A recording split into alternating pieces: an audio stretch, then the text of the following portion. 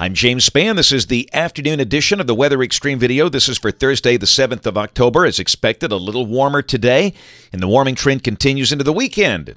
And still, we're looking for rain. We could use some. Let's look at some of the images around the network this afternoon. First off, from Inverness.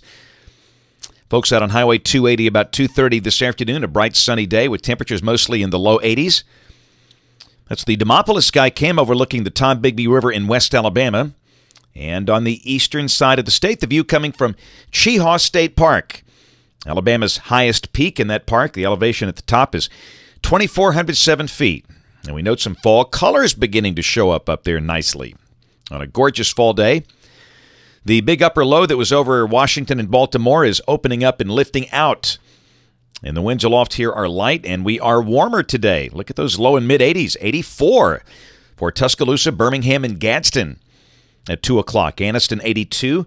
Now we're talking mostly mid-80s over the next couple of days. But the humidity stays low. Nights cool. Not too bad.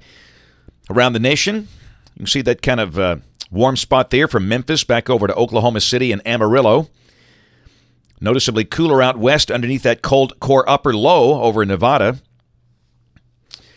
And rain, yeah, we're just having a hard time finding any for the next 5 days. This valid through Tuesday morning of next week, suggesting zero, not a drop. We might see a few showers later in the day Tuesday, just beyond this period, but nothing to write home about. And the tropics, Otto is east of the Bahamas. Subtropical storm Otto, not a classic tropical system. And a disturbance down there in the southwest Caribbean.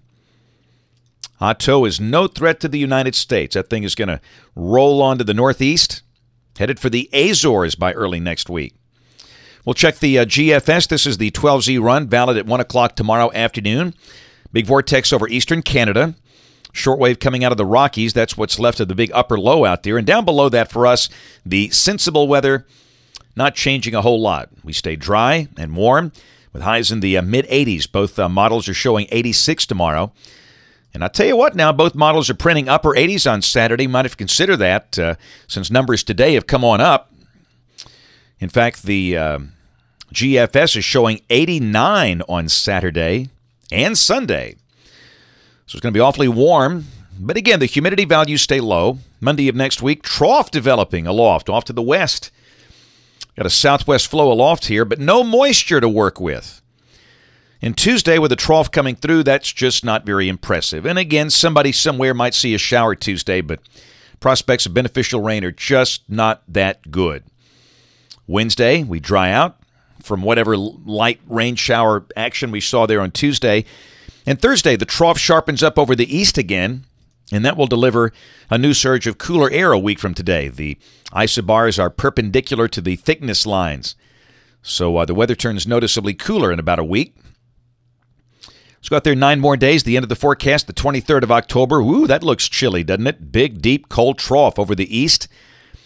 And down below that, hey, suggesting some rain with that cold front and then much colder. Look at the northerly flow on the backside of that thing, the 540 line down into Kentucky. That would suggest snow falling around the Great Lakes. So, goodness, that might bring some frost. Those Halloween pumpkins, if indeed that verifies later this month. That's it for the Weather Xtreme video today. We'll have notes on the blog. The next video here by 7 o'clock tomorrow morning. And if you're local to us, we invite you to watch us on television this evening. ABC 3340 in Birmingham at 5, 6, and 10. Thanks for watching. Have a great evening, and God bless.